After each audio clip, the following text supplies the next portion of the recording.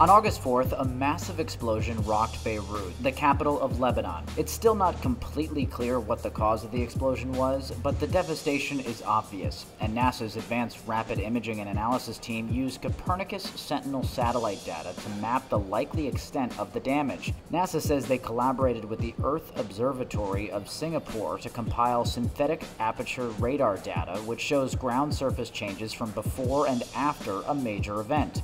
In the map, you can see dark red pixels showing the most severe damage, like near the Port of Beirut where the explosion occurred. NASA says orange areas are moderately damaged, while yellow represents parts that have likely seen somewhat less damage. Maps like this can help identify severely damaged areas where people may need help. According to CNN, the explosion in Beirut left at least 158 people dead, dozens are missing, and more than 6,000 people were injured in the incident.